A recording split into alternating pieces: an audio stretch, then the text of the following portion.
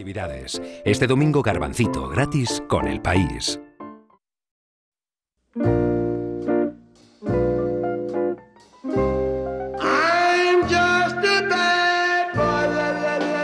Bueno, pues queda poquísimo para que se acabe el programa y nos pasa como siempre. 10 minutos y los teléfonos echando humo y vosotros queriéndonos contar un montón de cosas. ¿Quién está ahí al otro lado? Hola. Hola, soy Fernando. Hola, Fernando. ¡Qué poderío! Pues, ¿qué tal? Pues mira, ¿Cómo con estás? mucha ilusión, tenía muchas ganas de hablar contigo. ¿Sí? Y bueno, lo estoy intentando hace bastante tiempo, pero por fin lo he conseguido. Pues yo también contigo. Pues bueno, pues ¿Qué te me comento, cuentas? pues que ahora estoy por Toledo. ¿Estás por Toledo? Sí, bueno, es que viajo mucho, ¿sabes? ¿Estás conduciendo? Sí, soy transportista. Intuyo por el sonido, ajá. Soy transportista, joder, que hace ya unos años, Sí. 12 años o más. 12 años, mucho Sí, tiempo. Mucho tiempo. Sí. Pues sí, es que a veces pienso que he desperdiciado mi vida. ¿Por qué dices eso? Bueno, yo era el mayor de 3 hermanos. Sí. Cuando murió mi padre tuve que ponerme a trabajar. Ujú. En lo que había, en lo que hiciera falta, lo que fuera, vamos. Sí.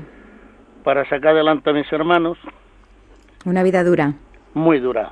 Y te juro que nunca le faltó de nada, ¿eh? a ninguno Así- de los hermanos. A ninguno. Y así fue como me metí en esto del reparto.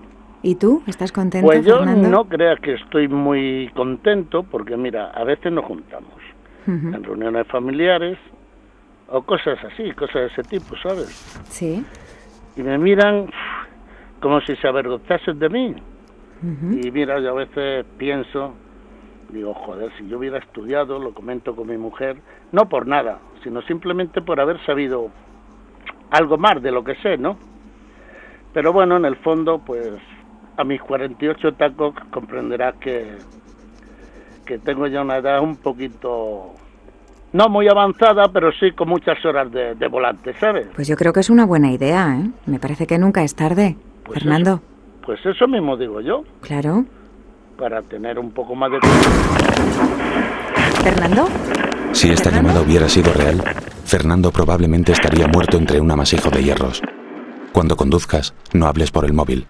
Es un consejo de Fiat y la Dirección General de Tráfico.